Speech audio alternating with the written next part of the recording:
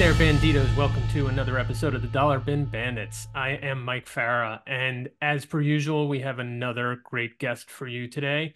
His name is José Villarrubia, and you know José primarily as a colorist. And a colorist he has been for many, many projects over many amazing artists.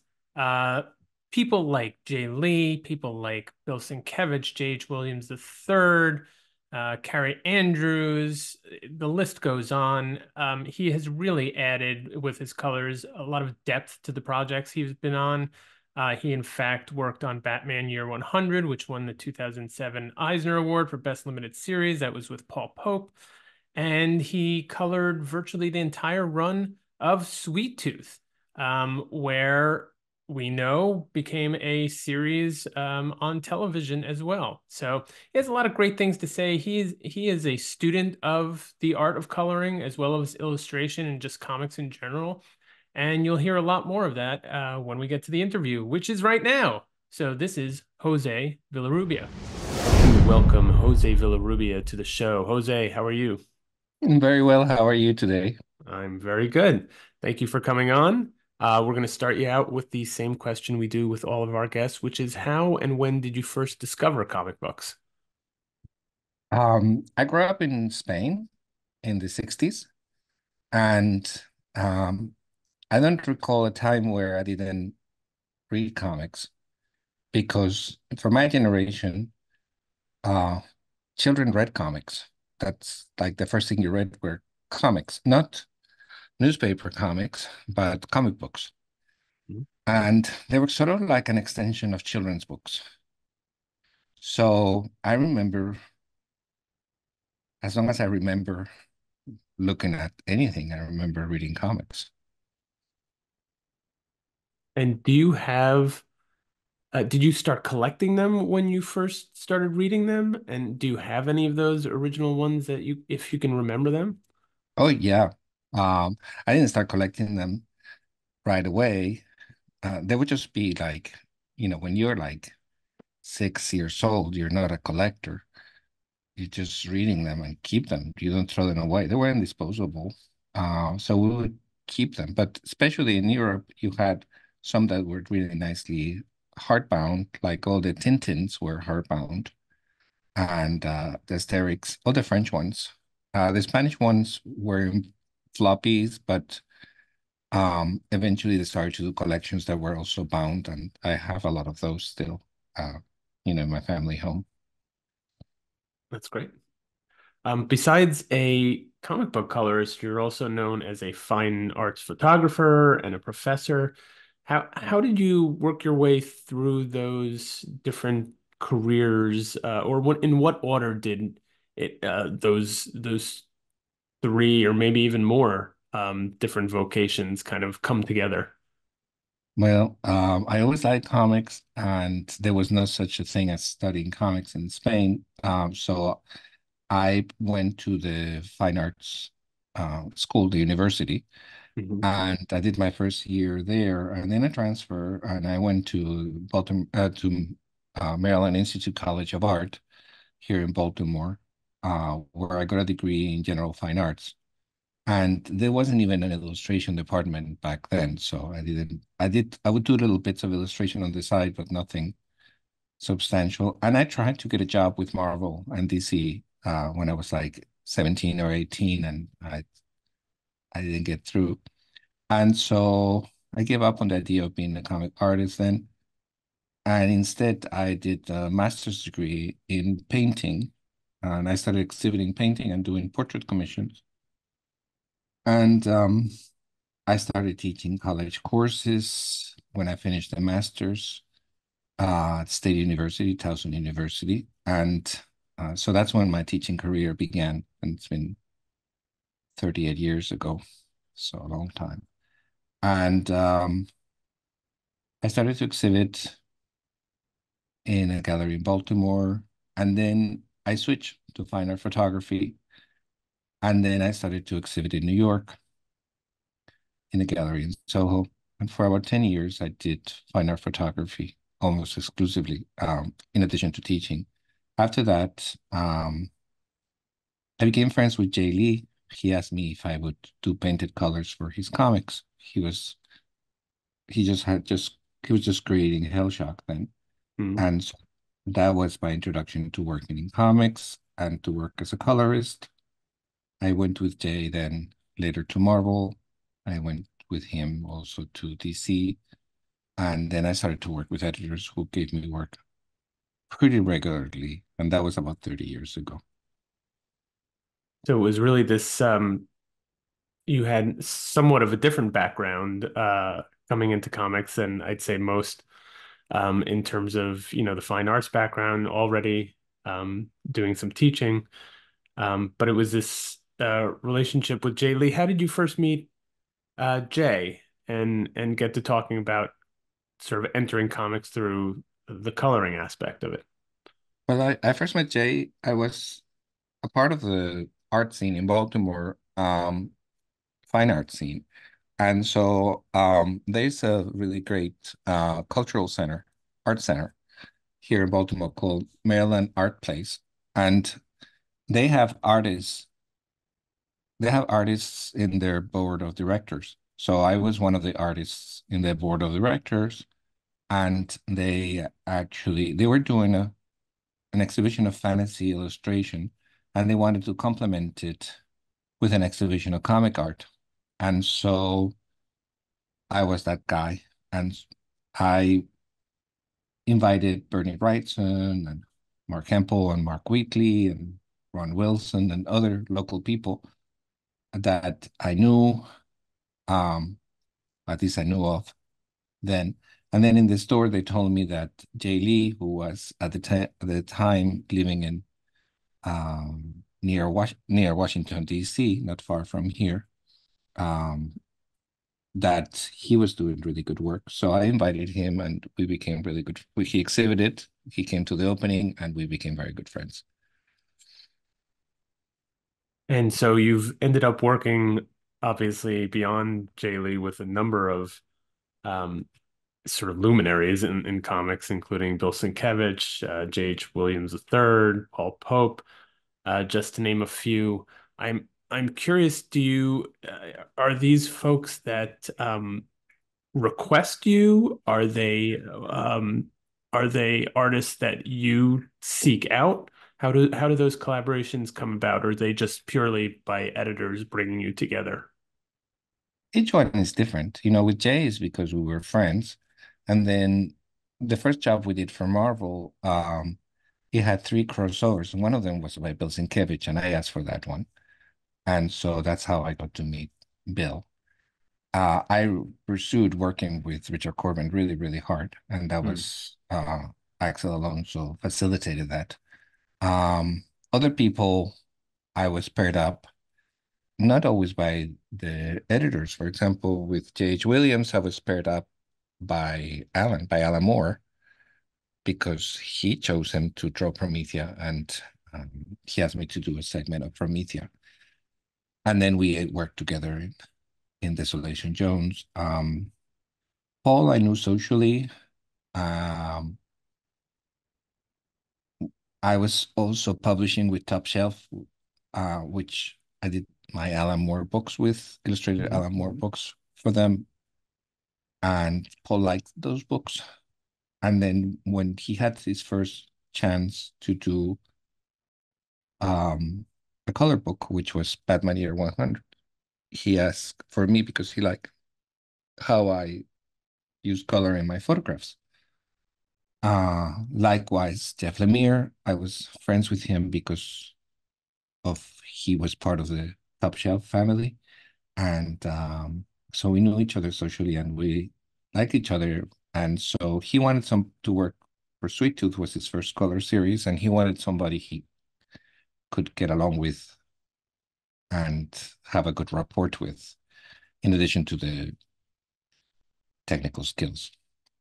So, uh, so every time is different, but I've been paired up by a lot with a lot of artists that I really love. That was the editor's decision. Um, I have been very, especially before. At this point, it's a little different because I've been doing it for so long. But I really insisted on working with certain artists, and I persevered until I got to work with them. Um, yeah, it's very easy in comics. It's very easy because it's like you meet somebody socially, they may or may not know what you do, and super easy to say, hey, if you ever want me to work with you, I'd be available. So you just make yourself available, and sometimes they say yes. Sometimes they take a long time, and years later they say yes. But that's how it goes.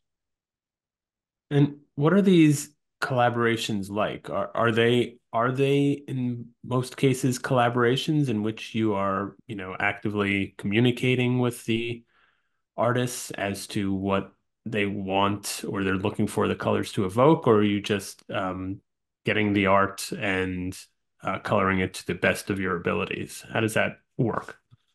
It's all over the place. There's no one way. I always ask for the script, always, and for notes, color notes. I like to get them before I begin, but they're not always ready. So sometimes I get them after I've colored it already. Um, I like to get notes from the editor. I like to get notes from the artist, and I like to get notes from the writer. And sometimes they have notes, sometimes they don't have notes. It depends. Some artists are have a very clear way that they want the work to be done. Some have some sort of ideas, and some uh they just leave it open. So every time is different depending on the artist. And for example, when I work with Jeff Lemire, he's always completely open. He's always like he used to give me suggestions, but then he would tell me that he liked my ideas better, which was very nice of him. And so he pretty much leaves it open. Paul Pope always gives me a sense of what he wants. Um, and sometimes he gives me some very broad color notes, but he's never nitpicky about what colors I use. Other artists are very picky. That makes it a little bit more time consuming.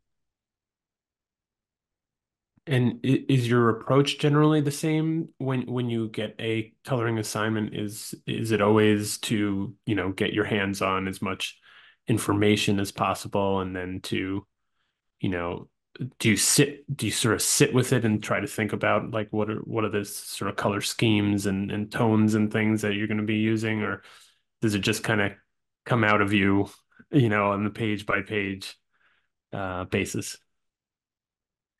At this point, having done it for 30 years and having done thousands of pages, it's pretty intuitive. Yeah. The way I normally color is if I can, what I like to do is to color like the whole, whatever it is, like if it's a single issue, it's like 20 some pages or whatever.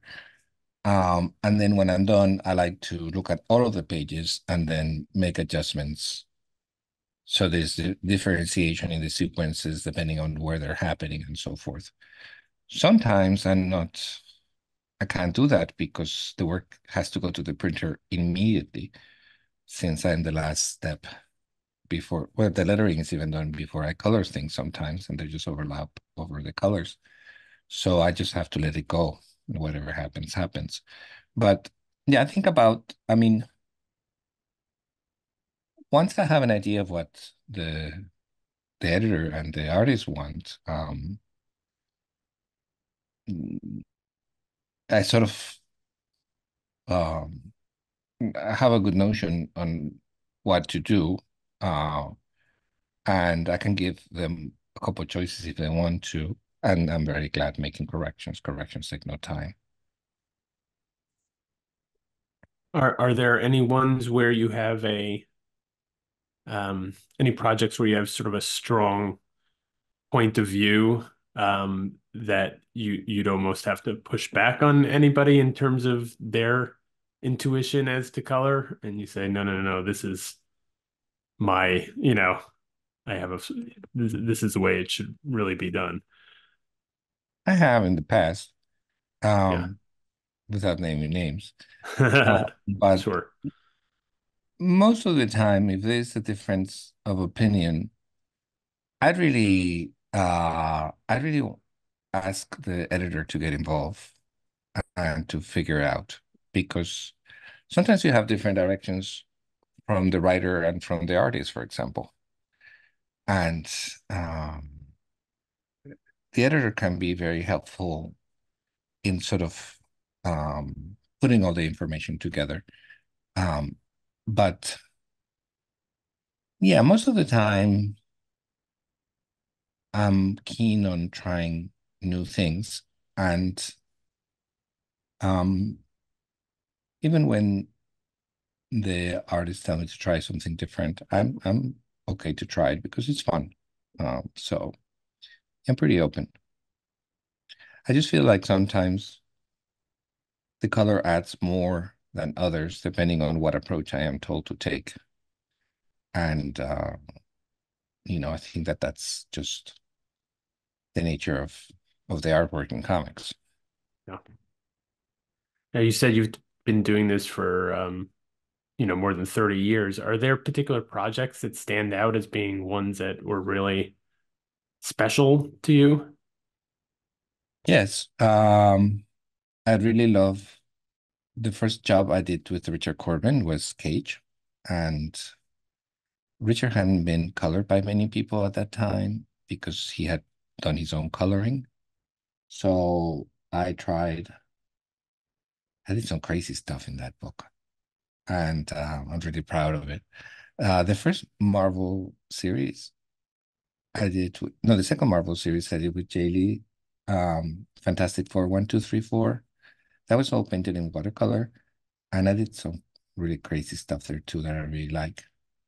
So those are two things that I am very proud of. On the opposite side of the coin, are there projects that you're also proud of that you like that um, maybe people have, or you feel like has not gotten sort of the um, credit or um, engagement that you would have liked, like things that are sort of overlooked gems, if you will?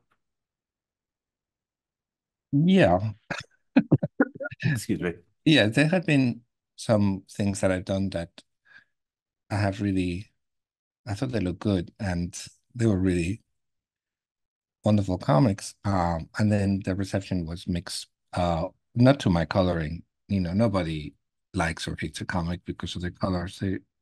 It's the story and the characters and whatever. Um, I can think of one which is I was with Carrie Andrews on Spider-Man Reign, and I had very high hopes for that book because I wasn't really doing normal coloring. He was providing a lot of the backgrounds, and I was integrating them with line art, and it was fun. It was really a very creative process. Story was great. Carrie's an amazing artist, and then people got really hung over sexual aspect of the story and stuff, and I was just like, it was a big fan stupidness about it, and like nobody really appreciated it as much as they should have. So that's had nothing to do with the artwork or the coloring. It had to do with people's taste, I guess, or lack of. Yeah, I remember that book. I don't, I think I discovered it sort of after whatever controversy or reception sort of died down because I thoroughly enjoyed it on my own, not taking any baggage into it. So and yeah, I thought the illustration and obviously the coloring really set the right tone. I wondered if there what your approach to coloring or just colors in general and what they add to a story. What is your sort of theory or approach on that? Like, how do you see coloring within, the great mix of comic book storytelling? Well, the way I see I see coloring. Basically, what I do with color is to finish the drawings. Hmm. the drawings in black and white, even when they're finished, if you take them to color with rendering, whether it's a little bit of rendering or a lot of rendering, you're actually adding drawing into the drawing, not just color, because you're drawing, adding shapes and shadows and tones and things. So what happens when you do that is the one thing that you can do with color, and it's very useful, is you can clarify the image. You can actually, for example, Paul has Pope has this super strong kind of heavy brushstroke. And Hmm. sometimes when you look at the work in black and white, it's beautiful, but you're not sure what everything is. Once you put the color, then this is wall, this is piece of fabric, this is smoke, whatever. You can also separate the foreground and the middle ground in a way with color that is really good for making the images look more spatial and three-dimensional. But the biggest role that color plays in comics is that you can set the mood for a scene and you can use it selectively, subjectively. So you can actually heighten the suspense of a scene or the romance of a scene or the scariness of a scene, depending on what kind of tweaks you make to your palette and what kind of choices you make in the page. So color is a little bit like the soundtrack in a movie that can really underline each scene in a way that sometimes you don't notice it, but it's there, or sometimes you really notice it. And sometimes it goes with the images, and sometimes it goes against the images. Sometimes that's on purpose. So, yeah, that's sort of like how I see what color can do. So it both plays a practical role in terms of delineating, certain parts of the images from each other, but also a more emotional role that you may or may not notice, but it's there. Um, I like the Yes, soundtrack metaphor. That really makes a lot of sense. I just came up with it. Good. Well, Thank continue to you. use it. Um, I wanted to hop back to your collaborations with Alan Moore on the picture books that you did with Top Shelf. One, how did those come about? And secondly, what was the experience like working on one, something with Alan Moore, but also something that's, more illustrative than uh, only coloring, I would say. It was fun. It was wonderful. I had read Voice of the Fire in the original paperback edition, and I loved that. And I love illustrated books. I have a lot of turn of the 20th century books by different illustrators. And I thought it would be great to do an illustrated book with that. And I look for a publisher and encounter Chris Staros from Top Shelf, who also had thought about doing an American edition of Voice of the Fire. So I traveled to Northampton with Chris, and Alan gave me a map of Northampton that he marked for all the different sites where the stories took place. And I took a cab with Melinda, his wife, fiance at the time, and we went about town for many hours and took a ton of pictures. And that was the basis for about half of the illustrations. The other half I had actually models um, playing the roles of the characters in each chapter. And that was really fun. And then I worked with Chip Kidd on the cover, and that was really exciting. Um, Neil Gaiman wrote a really good intro. Alan was very happy with that edition.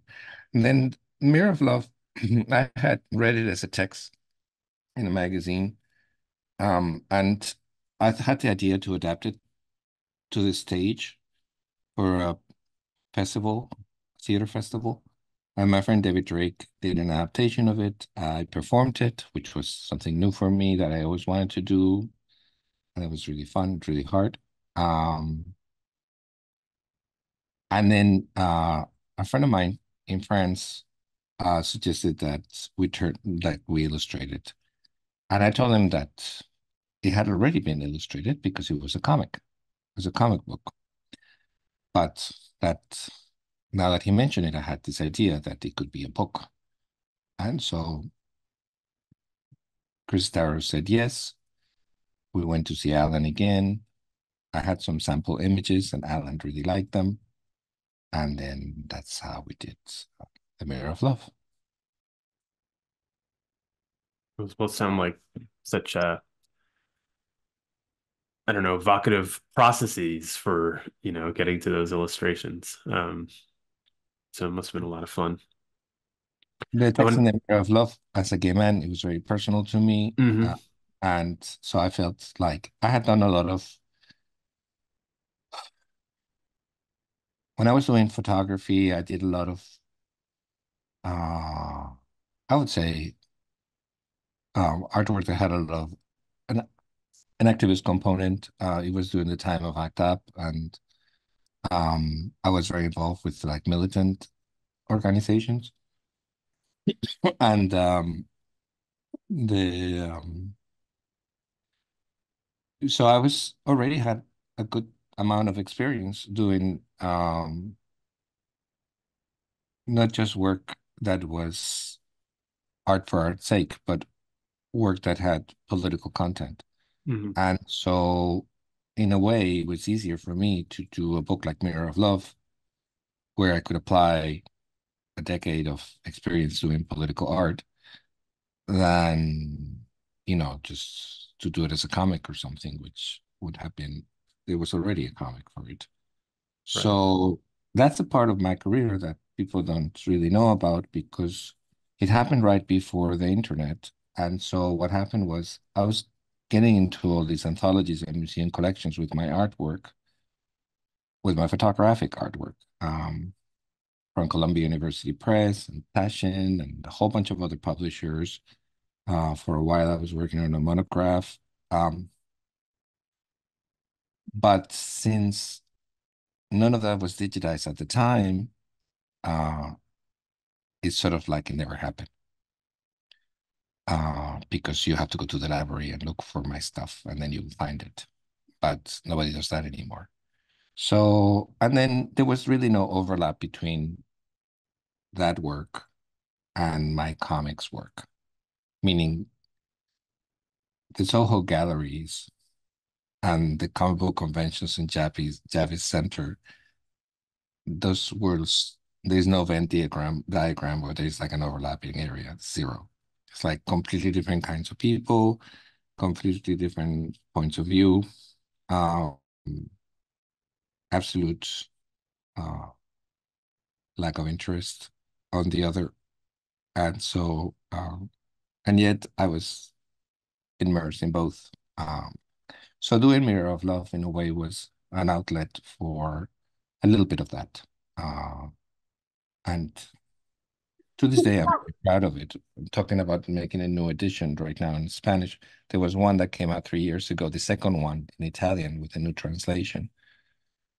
So yeah, I really love that project. Both of those projects with Alan Moore, they were absolutely unusual in that it wasn't like I took a job to make money or fame or a career step or anything like that. I did not want to be a book illustrator. I wanted to illustrate those books, and I didn't care about how much they paid. That was absolutely unimportant to me. So, yeah, I think that's since I've always taught, I could always cover my expenses. So I had a lot more freedom to choose projects than other people that work in the industry. And I use that freedom. Is that the type of work, if you had the opportunity, that you'd like to do more of and to sort of bring that side of your um, creative self to bear on more sort of political and activist projects again? Or do you think that was a period of time that, or those particular projects is what you wanted to work on? And if a project came like that again, maybe you'd work on it, but there's not something necessarily that you have a um, opportunity for right now. I mean, that was of a certain era. Um, that was, you know, that was in the 90s. And Mhm. that it seems like far away now in some ways. I just did a translation of one of my best friend, David Drake. He's a playwright, and we've been very close since our early 20s. And he wrote an activist award-winning play called The Night Larry Kramer Kissed Me, which is a coming-of-age story about Hmm. semi-autobiographical vignettes that had to do with coming out of the closet and uh, AIDS and politics. And it's been really, it ran for a long time off Broadway. There's been productions all over the world of it, but it's been done in Spanish in Argentina, but it had never been done in Spanish in Spain. So I just finished the translation of that into Spanish with another super dear friend of mine, Pedro Villora, who's a playwright in Spain.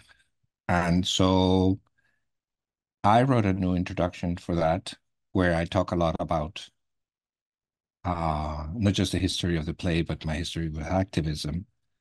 And and again, that was something that I did because I wanted to do it right. And the play is so rich with allusions to American cultural um, information that it proved to be a big challenge to translate. But I love that. I love a challenge. And so, and working with a dramaturg like Pedro, uh, we could make it very faithful to the original, but not awkward sounding. And so, yes, those things are always on my mind, and I love for them to be applied to something productive. I mean, I hope this book is going to come out as a book, that translation, and we'll do some events for it. But more than sales, nobody really buys theater. I hope it leads to some new productions in Spanish, and I already contacted a very famous television actor that I think would be great for it, and so forth. And so, and I've been working on another project, which is a queer biography of a gay artist. And I've been working with two other gay creators for, uh, well, it's been a while. And I would like to announce it soon, but we still have to figure out some details about that. And that definitely has to do with doing the investment into doing something that actually matters to me because it has to do with subjects that I care about much in a much more personal way than a lot of the escapist stuff that I do that I really enjoy. But ultimately, I feel like it's not personal. Hmm. Well, it sounds like you still have, uh, a foot in that world, so to speak, and also having, some place, continuing place for the fantasy, as you say, the escapist stuff as well.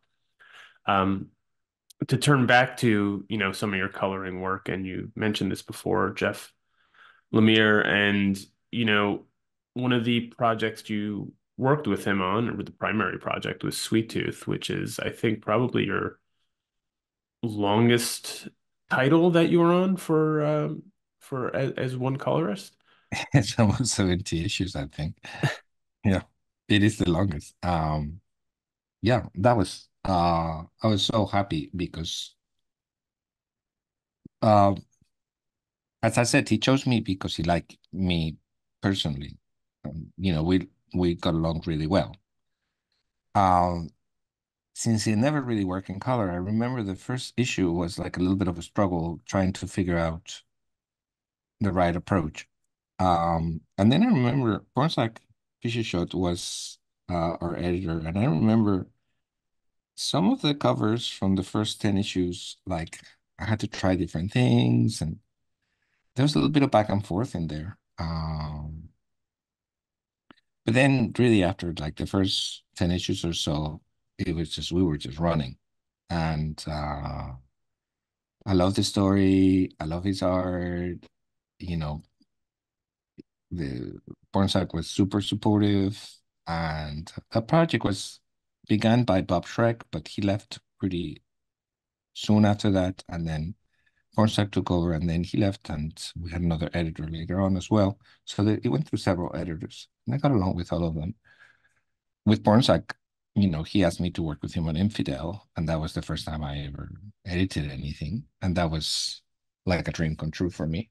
And also to do a story that actually had some a meaning and something that mattered to me in terms of like xenophobia and prejudice and all that stuff. So but yeah, with Jeff, Sweet Tooth was great. I loved that it was turned into that series. I'm really happy for its success. I think it still reads very well and it's its own thing, separate from the series. Um, I gave a copy of the entire thing to my nephew, and he just told me that he read it and he loved it. And Jeff just sent me a message about half an hour ago, telling me he wants to talk about something. Something new. Mhm. So we're gonna talk tomorrow. So I'm going to work with Pornsack again. That's one of the things I'm doing this year. And so yeah, um, yeah, the Sweet Tooth holds a very special place for me. And it just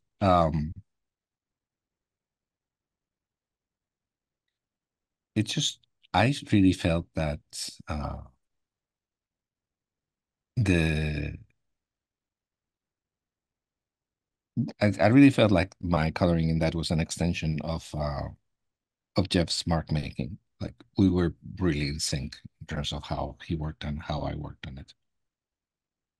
Is there anything different that you do when you're working on a longer series where you know you're going to have issue after issue, or does it just become, I guess, easier or more, like you said, you're sort of more in sync and you get a rhythm, I guess, when it's over a longer period of time. Yes, I think that's the only difference is that after you work with somebody, you sort of know how to handle the work, and at the same time, um, yeah, I think honestly, the best people to work with are people that don't color themselves, like Paul Pope and Jeff and Jae Lee. Um, when people color themselves and for some reason they cannot color the interiors, it's complicated Mm. because they should be coloring it themselves. And when they get me or anybody else to color it, it's really complicated because we're not whoever they are.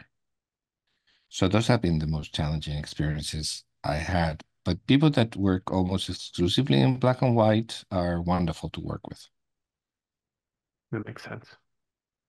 Is there a, would you say that there is a style that you have in the same way that you would say a penciler has a style? Would you say you, as a colorist, has a style that is different than the next colorist over that would have a different take on things? And if so, how would you describe that style as a colorist? I think I do. I think not that I try. I just think I have a certain taste, and I think it shows in my colors. Like my sister can always tell if I do some fill-in pages in another comic, she knows which ones they are. Yeah, Like she can just tell I color those. She tells me they're green. That's what she says. My green. pages are green. Interesting. Um, I sometimes I do things and I forget that I did them because I did them so fast and I send them to the printer and I never saw them again. And then I see them and it's like, is that me? I think that's me. And then it's like, oh yeah, it's me. So I think that the generally speaking, um, in a normal or an average project, I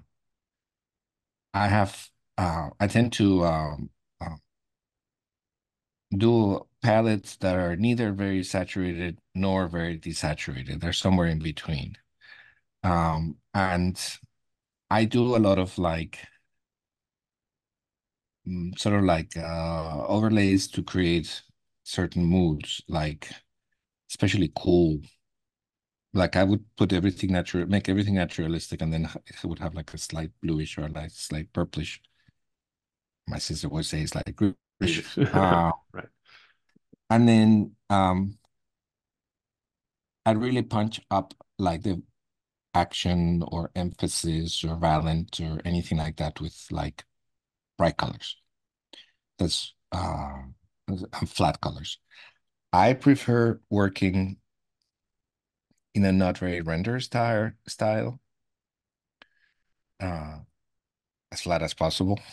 But I have done a ton of work that has been very rendered because that's what they are called for. Um, I think that there is an objective aspect to colors, but there's also a subjective aspect to color. And I really can tell um, what my colleagues do. Like I notice their habits, uh, like which color combinations they tend to use and all that stuff. It's easier for me to see it in other people than to see it in myself because um, in other people, I see what they're doing. When I look at my own work, I just think, well, that looks right. This is my Right. taste. Yeah.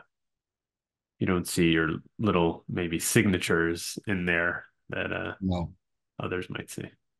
right. But I can see others, so I'm Right. sure they can see mine. Yeah. Um, I've noticed on social media, I don't know if it's just Facebook, but it may be others that you sort of delve into a little bit of, I guess, color theory or color history. These posts that are from a colorist perspective. Um, what Yes. is what I mean, I think you're trying to educate, you're still as a teacher, you're trying to educate sort of the public about colors, but what would you say from these posts that you're trying to impart about the role that color plays or things that people may not know about how color works that these are able to illustrate? I mean, this that series began during the pandemic. I was at home back at my family house in Spain, and I had all these plans to travel, and well, there was no traveling during the pandemic. Right. So I had to do something. So I was on sabbatical from school, so I was just doing my own personal projects. And so I came up with this idea. I had done a few posts about the topic before, but I thought I could really expand it. And basically, with the time to do it and a captive audience, everyone in their own wherever they were, um, I started to talk about basically. I grew up reading Marvel and DC comics. I started reading them when I was probably like 12, and I became very fanatical of certain artists very fast. And my brothers and I would subscribe to a bunch of the series. We had them sent to Spain, and throughout the years, I've been buying reprints, and something bugged me about the reprints, but I couldn't really put my finger that it just didn't feel at all like the comics that I remember. And I have so many of those comics. So one day I just decided to see how did they compare, and they were completely different. And that's when I realized that contemporary reprints of older comics are done with super bright colors. Hmm. They're the quote unquote same colors, but much, much brighter and much more saturated, much darker. And so I started talking about that. And then a lot of people jumped in, colorists who were coloring for newsprint jumped in, people who do restorations and say that's what the editors tell them to do, even though they don't think it's right, jumped in. Professionals jumped in. Gregory Wright, who was an editor and major colorist, gave a lot of information. Sienkiewicz jumped in, a whole bunch of people. So it was fun. And I posted, I think, over 350 posts. I still post once in a while. I post mostly recommendations now, things that I think are done well. Surprisingly, that I got a lot of compliments for that. And then, of course, I started restoring the Corben library for Dark Horse. Yeah. So that was like not newsprint at all, super saturated color. So it was a totally different kind of aesthetic. But I got a call from DC and they asked me to restore Swamp Thing by Bernie Wrightson for the Absolute Edition. And I thought they were not going to be happy about what I had said about the previous reprints of Swamp Thing. Regardless, they called me. Uh, I said yes. I started working on it. I had to do it really, really fast, which was crazy. But it was fun, and I learned so much looking at what Bernie had done with his own colors and what Glynis Wayne and others had done with the colors. And anyway, it's the one absolute edition that actually has a recreation of the original colors as opposed to punch you in the face bright colors. Right. I thought they would call me for more, but they haven't. So, um, uh, so that's that. Why mess with perfection? Maybe Swamp Thing is the only one that's going to be the right I way of doing it. I don't know. I really wanted to do like Neil Adams' Dead Man. I would love to do that Oh. one Hmm. for an absolute edition. And Neil's son has talked to me and told me that he'd love for me to do it and stuff. And I told the powers that be at DC, and I Radio have silence. the radio silence. Yeah. So that's okay. I have a few other things to do. Um, We're going to get to those in just a minute. I want to ask about what you're, currently working on, whatever you can tell us about it. But before we do that, I had one last question, which we sort of started getting to already, which is you've done so much, in this industry, particularly the comic book industry, in terms of coloring and working with all these great artists on such amazing projects.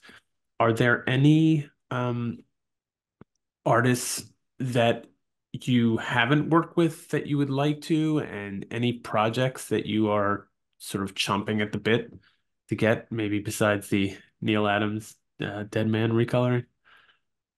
it's going to be announced later this year, but I'm going to be working on a major project with the artist that I represent, which is Das Pastoras.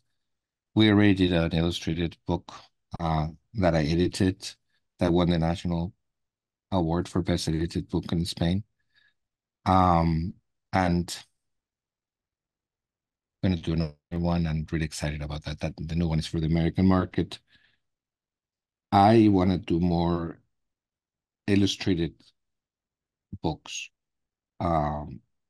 as editor, Mm. and um, and there's some artists that I would like to work, but they're not necessarily the most famous.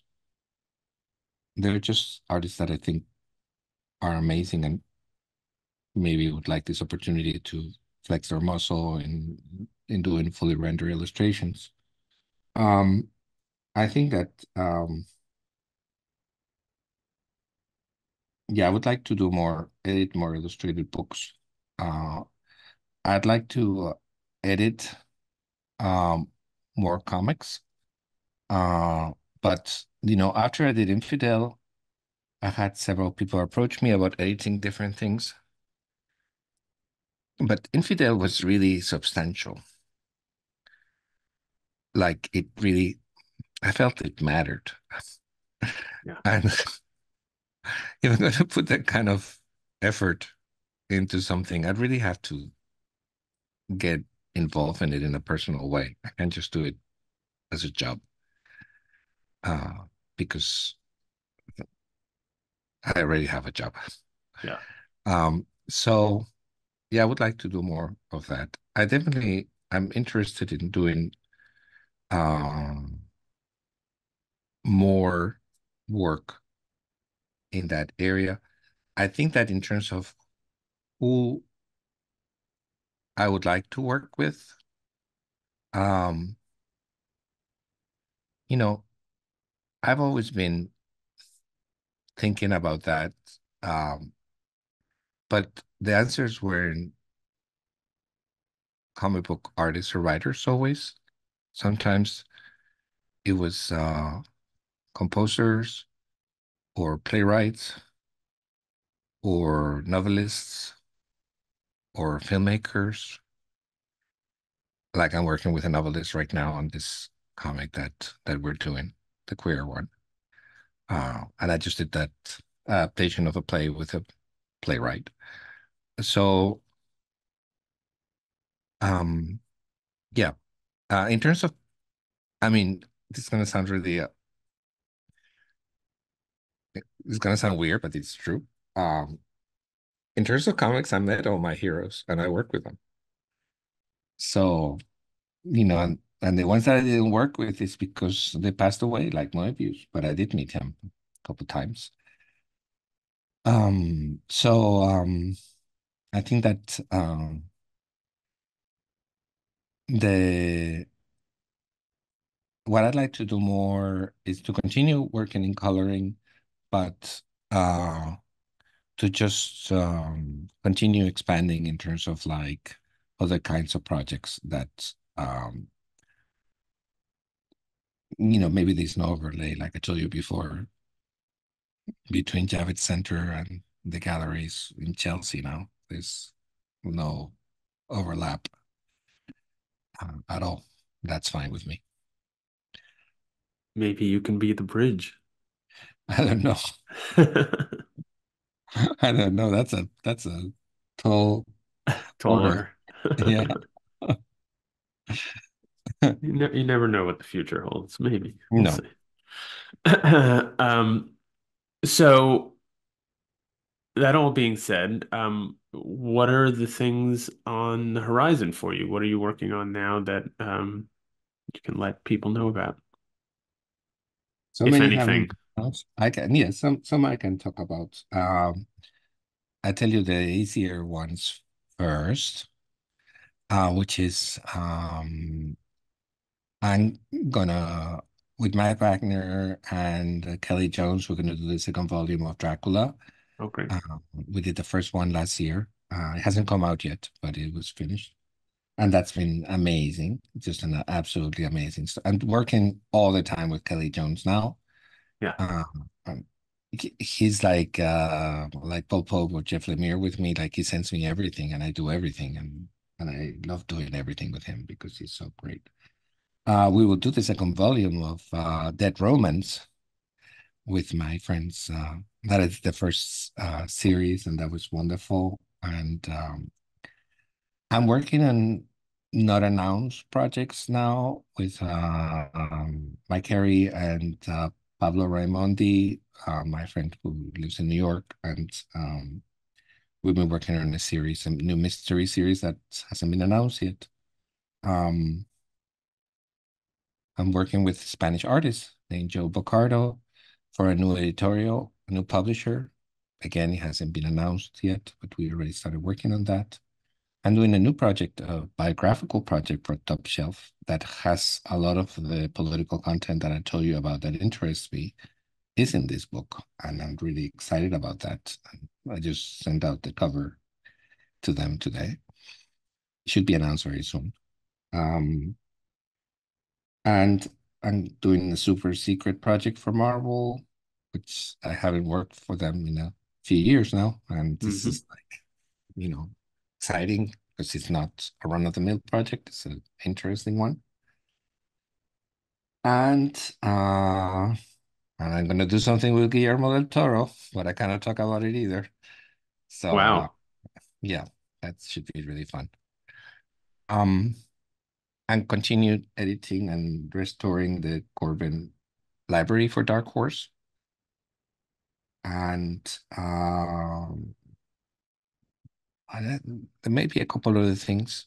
I don't know, but those are the major ones. Oh yeah, I think I may be doing something for France with a really, really, really, really well-known artist. So that's on the early stages, but I'm very, very excited about that for the French market. I just finished this project with Peter Milligan and Rufus Dayglow for 2018. They wrote, Milligan is like for me, and he wrote this insane, insane sort of black comedy about refugees that is like harsh. And Rufus did a great job with the art, and that's been phenomenally fun to do. But it's fun, but it has a serious component to it. So yeah, That sounds like a full plate if I've ever heard one. a little yes. Yeah, no, I'm very, very thankful. At this point in my career, I think for years I was always looking for work. And at this point in my career, I'm happy to be approached by a lot of the things that I do now. And I think that people know that if they approach me, that I'm different from other people that do the job that I do because of my experience and for my point of view. I think I'm also more outspoken than most people that work in my role in the industry. But I mean, I think that people that follow me on social media, I write movie reviews and I write like recommendations on obscure, forgotten artists, and I just write whatever I want to write. And it's like, certainly not for everybody, but for some people, uh, they, you know, they respond to it. And that's really, really rewarding to me. Um, but yeah, but this year, 2024, hey, it's good. And we're back. I love talking to Jose. I think he has a unique perspective on coloring and illustration in comics. In fact, he's a teacher himself, and I think he knows how to talk about comics and the process of coloring in a very unique, intelligent way. And I really enjoy hearing from him. And I look forward to all the projects he's going to be on because he just continues to churn out that amazing work. So thank you, Jose, for being on the show. Thank you, all you out there, for listening, for viewing, for rating, reviewing, subscribing, doing all those great things that help support this show. We have more interviews in store for you, and we will see you next issue.